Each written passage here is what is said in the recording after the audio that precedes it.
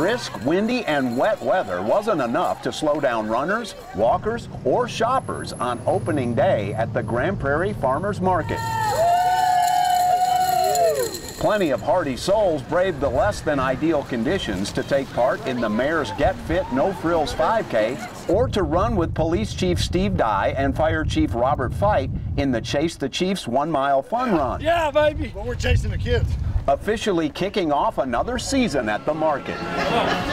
Now open for business every Saturday through the middle of December, the Grand Prairie Farmers Market features dozens of vendors who offer fresh fruits and vegetables, meats, bread, baked goods, chips and salsa, honey, and many other specialty items. You're very welcome.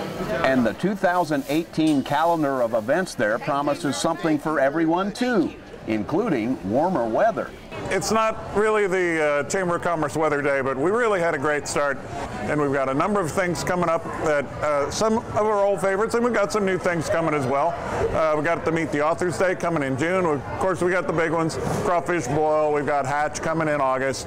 We've got some other new things that we're going to try, and of course, we'll have new people on the stage, and we'll have a lot of new performances, and you're going to be seeing a lot of cool things at your award-winning Grand Prairie Farmers Market.